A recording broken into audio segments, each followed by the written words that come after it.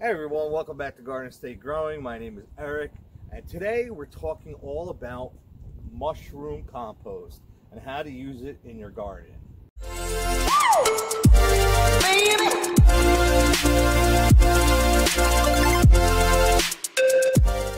Okay, for all you guys that are coming back, that have seen some of my videos, that follow me a little bit, welcome back. It's always great to see you again. To people that are new to my channel, let me just tell you a little bit about myself. My name is Eric, and I am starting one of the most ambitious gardening projects I've ever done in my life. I've never really grown in more than 100 square feet. This year, I've got close to 1,000 to 1,500 square feet. I put up a greenhouse inside and outside of my house to get seedlings started early, and we're gonna see how well we go. But like I said, today's video is all going to be about mushroom compost, how to use it, how I use it, and what it's made of, and what the process is. Now, I know a lot of people don't know what mushroom compost is. They've never even heard of it before, and that's fine, okay? Just a little bit about what mushroom compost is. Now, mushroom compost is a byproduct of the mushroom cultivation industry. They create these fruiting blocks made of hay, straw, grains, sawdust, and they grow mushrooms in it. And after the mushrooms are done fruiting and they have cultivated the mushrooms, this is what's left over. It gets put into a big pile, or it gets sold to a place like the Yard, New Jersey, okay? And they go ahead and they mix horse manure, chicken manure, and gypsum to it, and they let it break down. They let it come up to a temperature that is going to kill off all the seedlings in here. Not only will the composting process kill off any seeds or anything else that's in this soil, it is also steam pasteurized before it is composted to make sure that there's nothing in there that you don't want for your garden. The mushrooms take nutrients out of the soil that your plants aren't going to use, and they're going to leave the nutrients that we do need, okay? So basically what these mushroom farmers do is either they will have long beds, okay, of organic matter for the mushrooms to grow in, or they will create what's called a fruiting block. Now, these fruiting blocks can be made out of a lot of different things. They can be made out of hardwood sawdust. They can be made out of grains like rye grains or sorghum or anything else. Now, I want to say with this mushroom compost, and this is not a sponsored video, I called the place where I got this from. It's called theyardnewjersey.com in Clark, New Jersey, and I emailed them and I called them, and they were fantastic enough that they had this information right at the top of their fingers. They didn't have to go searching for it. They didn't have to go digging for it. I knew that they had it. Well, I knew that they were telling me the truth about what's in this because they already had the information readily available. Post here is comprised of 37% hay, 6% corn cobs, 2% cocoa shells, 7% cottonseed hulls, 13% poultry manure, which is great because they scrape that up with the hay and the bedding, okay, and they mix it all in. 2% of gypsum, which helps with the pH and condition of the compost, the decomposition of the compost, and it helps it stay light and airy and not stick together like clay. And they also do 23% of horse manure in this. So it's not just mushroom compost. They did add, okay, the poultry manure, the gypsum, and the horse manure in order to get this up. Now, that being said, you want to know what the NPK is, okay? Well, the nitrogen is 2.75, the potassium is 1.5, and the potash is 1.5. This makes for an ideal growing condition for when you first start your plants. Yes, I know that those numbers are low, especially compared to synthetic fertilizers that are a 5-5-5, 10-10-10, 20-20-20. But the thing is, because there is so much organic matter in this, okay, it's not bioavailable to plants right away, but that also means it will not leach out of the soil, and it will continue to be available for your plants during the entire growing season, which is a lot better than just spot fertilizing with a 10-10-10 of a synthetic fertilizer that's going to wash away at the first rain, leach out of your soil, go into your groundwater and possibly contaminate not just your water, but every other person's groundwater around here. Now, I don't have well water, so I don't even have to worry about that too much with synthetic fertilizers, but I refuse to use them anyway because I do not believe that they are good for your garden. Yes, you will get a good snap of tomatoes or corn and a steady growth, but you have to continually add it. The worms in the soil do not like synthetic fertilizers. They will run from your garden. I'd rather have something like this that's going to attract worms to my garden. They're going to burrow through, create castings, and fertilize some more. Now, this is full of organic matter. Matter of fact, it's almost 100% organic matter.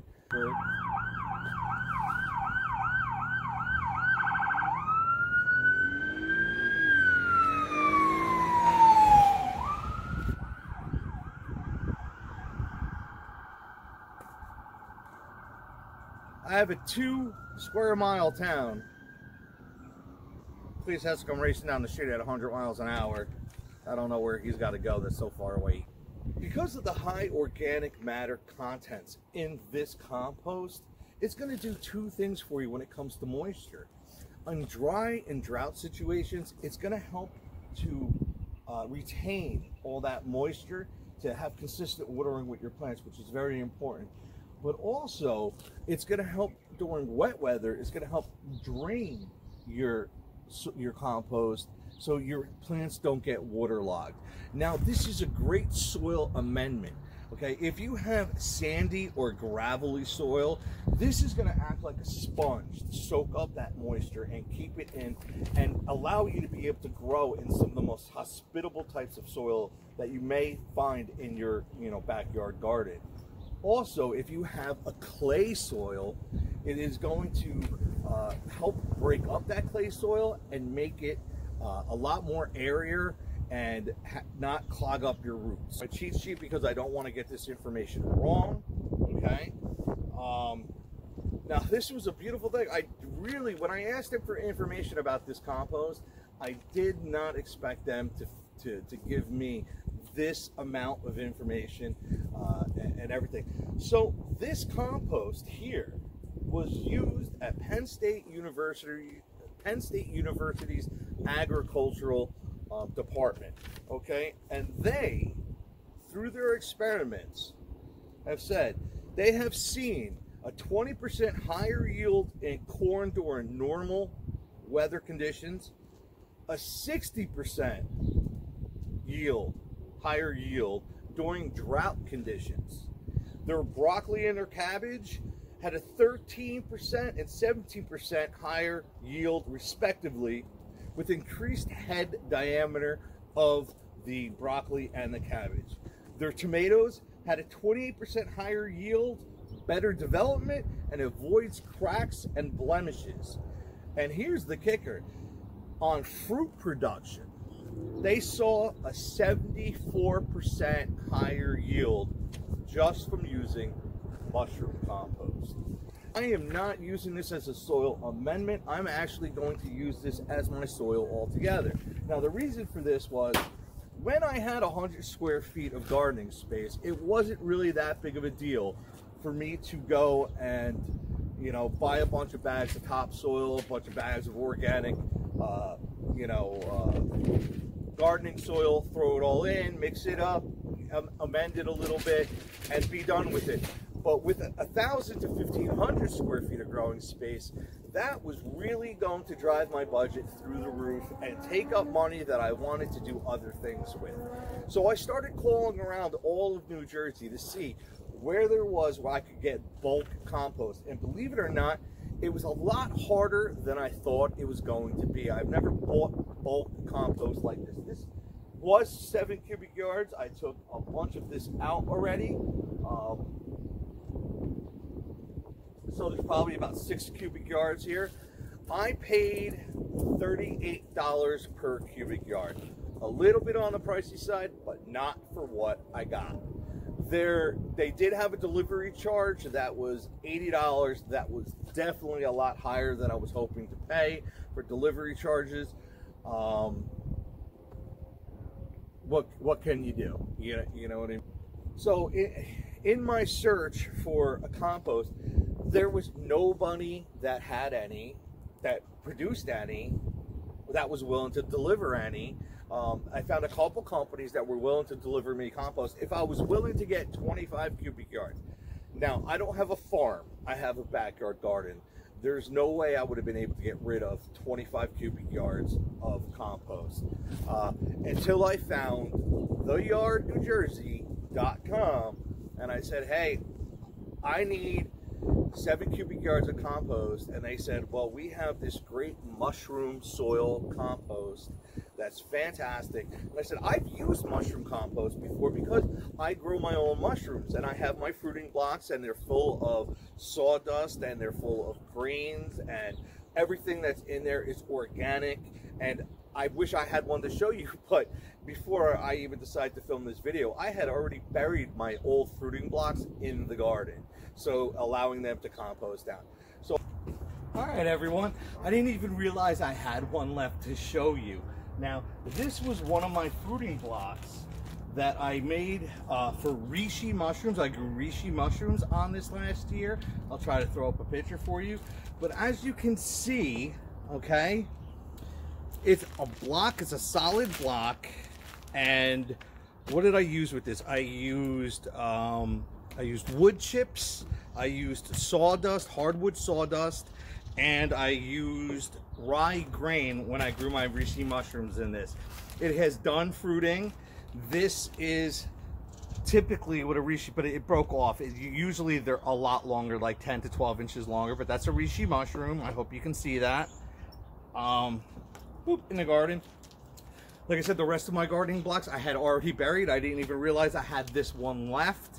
And so this one is going to wind up going into one of my garden beds. I'm going to break it all up, take it out of this plastic, of course, and mix it in and let that compost down at the bottom layer of my garden bed. I'm really happy that I had an example to show you of what a mushroom fruiting block is before they let it degrade down and compost. I contacted the Yard New Jersey and they said, sure, no problem, 7 cubic yards. When do you want it delivered? Tomorrow? No problem. Where do you want it? Your driveway? No problem. They came, they called me, they said, hey, we're here at your house. I was at work. We're going to drop this off in your driveway and be done. And I said, that's fantastic. Thank you so much. I finally found a source with great mushroom compost that I'm going to use in my garden beds. Now, like I said, their paperwork said it typically comes in at 6% pH. All right, so what I have here is a little simple pH tester that you just kind of whack into the ground, and it gives you a relative pH. It's not super accurate. I don't know if you can see that very bottom line, but it's locked definitely right on that 7 as a neutral soil. That's a very little cheap, quick identifier to see if, you know, your soil is way off. So I have my pH testing kit, and I'll do a whole video on the pH testing kit. So I did decide to go right ahead and test this compost, and it came right in at 6.4. That is perfect. So if I mix that with my native soil, which I know is a 6.8, it's going to end up somewhere around the 6.5, 6.6. I'm very happy with that. It's going to make my eggplants, my peppers, and my tomatoes do absolutely wonderful. Let me bring you in and show you the consistency of what this mushroom compost is. Now, as you can see, it does have little sticks and pieces of hay and straw that still haven't completely 100% broken down. But if I keep on digging through this, the moisture content in here is perfect. Look, I can squeeze it, no water drains out, it clumps up, but then breaks apart easily. That's exactly what I want to see. If I keep on going down here, I'm going to find worms in here. That's how I know that this compost has been properly treated. It's not hot. When compost breaks down, the soil temperature, the compost temperature can reach anywhere from 110 to 160 degrees. So if you are digging through your compost and it is steaming, okay, or very warm to the touch, It is not completely fully broken down yet, and you don't want to use it because it will kill your plants. Now this compost, I'm digging through, it's a little warm when I get down, but still cool to the touch, a lot cooler than my body temperature, which I absolutely love. And there are worms in it, so I know that this compost is ready to use. If it is hot when you get it, which I would, if you bought it from the yard, New Jersey, okay, in Clark, it's going to be completely broken down. Now they assured me that this compost was produced under strict controlled parameters, okay? Every ingredient that went in here, that's how they have those percentages, because they know exactly what they put in here. They control it, they put thermometers in it, they test the temperature of it, they know when it drops, they know when it's good, they know how long to let it sit. So I am confident with this mushroom compost that it is going to do fantastic for my garden. That's it for today's video on mushroom compost. I hope I educated you just a little bit. I hope I encouraged you to maybe find a local mushroom farm that has this, and you might be able to go out and pick it up for free. I don't know where you live, but I know I tried to look around for a mushroom cultivator that I can get this for free, and I couldn't find one here in New Jersey. But I don't know where you live, and you may be able to find one, and they'd be more than willing to just give this stuff to you because it's a byproduct. It's an end-use product for the mushroom industry. They don't want it anymore, so unless they're selling it to a garden store or someplace like the yard, they may just give it to you for free. You can take it back to your house and let it compost on your own and be done with it. Like I said, it does have manures in there, so I don't have to add anything to the mushroom compost. So if you like this video, smash that subscribe button, hit that like button, hit that notification bell, share this with as many people you can, your friends and your family. Let YouTube know that there is quality content on this channel so they can help spread the word to other people and get some traction on this channel. I could really use your support. Thank you so much for joining me right now. I've got so much other things to do on my limited one day off, okay, that I'm gonna shoot, I think, 3 videos today. I have my trees that I got today that I'll be planting later on. I still have to finish my raised garden beds, and I got a video coming out on how to bird proof your backyard. Thank you so much for joining me. I hope you come back for the next videos. I love you, and I'll see you on the next episode. Peace out, homie.